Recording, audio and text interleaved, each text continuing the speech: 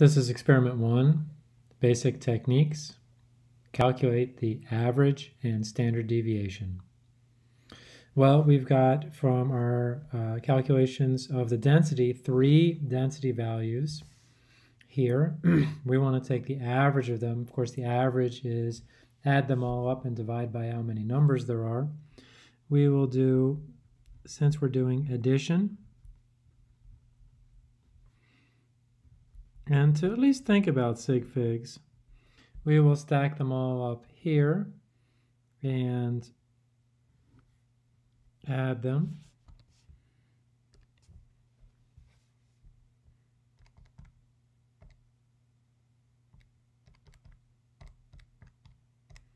I get 2.92.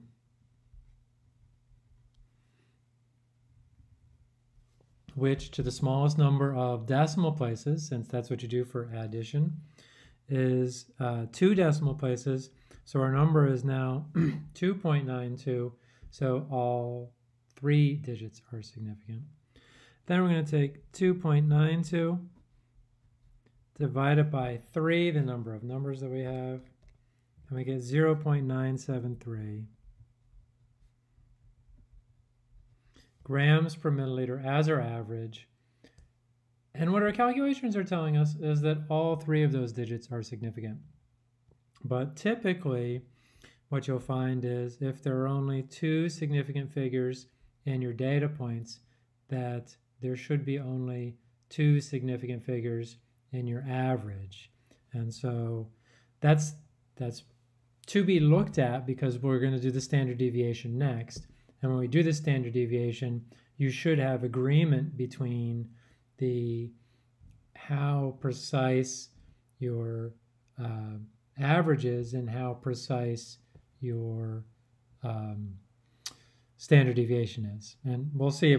But for now, I think we're going to just say, so there should be 3 sig figs, but based on the fact that there are only 2 sig figs in each of our density values, so there's wiggle room here, and we're trying to figure this out because significant figures, remember, are always trying to say, how can we express the number in a way that expresses all of the certain digits plus 1 digit that is uncertain. So that's where we're going with this. All right, so we're going to say 0.97 grams per milliliter. That's our average. Now let's do our standard deviation. Our standard deviation calculation, which is, you can find it many places, is going to be, so that the standard deviation, which is lowercase Greek letter sigma, is going to be, here's the formula, the summation from I equals 1 to n, where this just means for each of the trials, 1, 2, and 3, 4, up to n, where n is the total number of trials.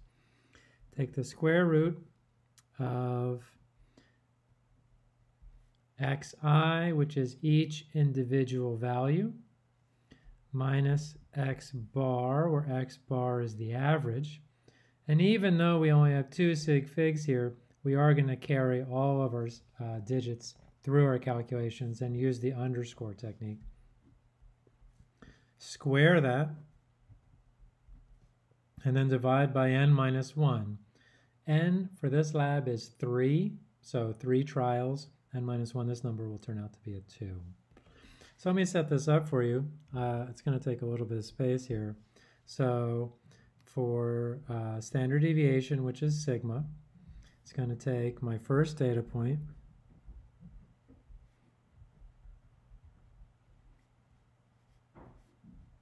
subtract off the average, and square it, plus the same thing, and I will drop my units for this.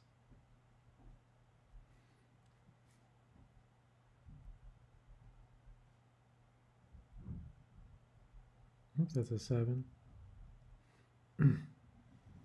The whole thing divided by n minus 1, 3 minus 1, which is 2, and then square root the whole thing.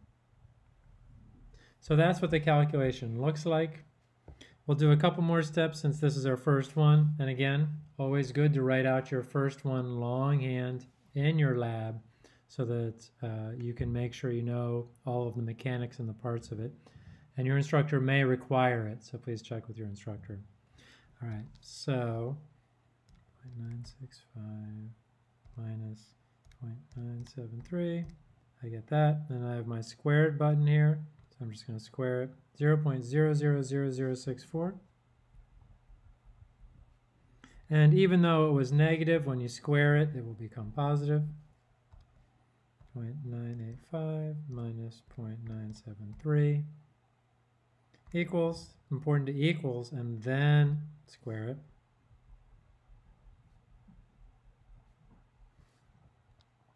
0.97 minus 0.973 equals it, square it.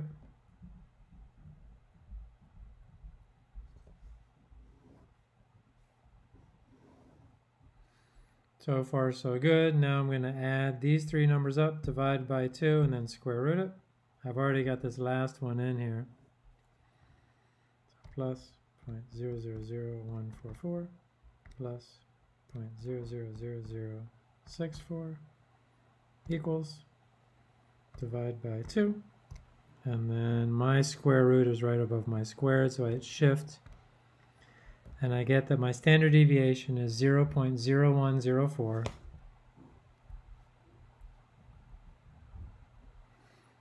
And as you might have guessed, we're going to go to the hundredths place, and that's going to, so our first digit here, our first non-zero digit is agreeing. It's saying there is some uncertainty in this digit.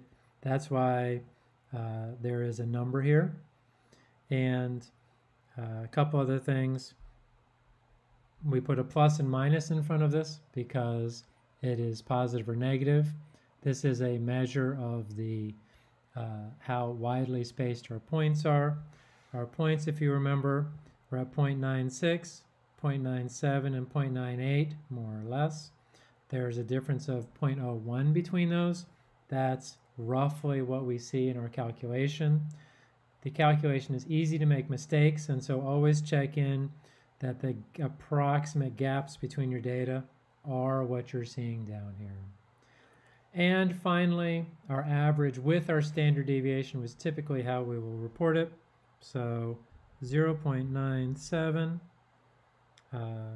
plus or minus 0.01 grams per milliliter with units.